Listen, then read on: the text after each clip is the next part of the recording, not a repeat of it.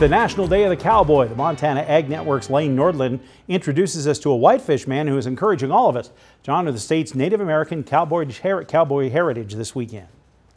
Day of the Cowboy, it's the fourth Saturday in July every year, and it's a day that we're designating to honor the cowboy tradition and the contributions of both the cowboy and the native culture to our history. The cowboy is a worldwide icon, and we thought it was important to recognize that.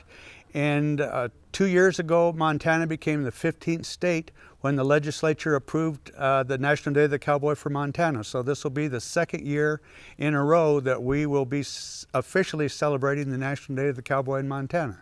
Valentiner said it's important to recognize the heritage and legacy of the men, women, and cultures that have shaped Montana. I think they should be thinking about the contributions the cowboy and the cowboy culture and the native culture has made to this country. I've lived and worked all over the world, and there isn't a place that I've gone when they find out that you're an American that they don't immediately talk about the cowboy.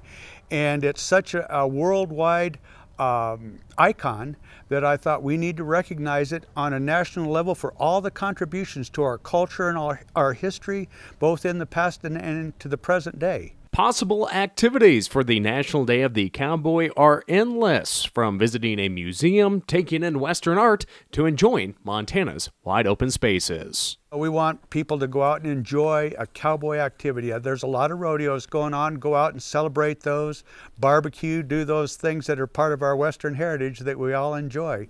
And just remember that a lot of folks made a lot of contributions in our history to get us to where we are today. More resources can be found at nationaldayofthecowboy.com. Reporting, Lane Nordland, MTN News.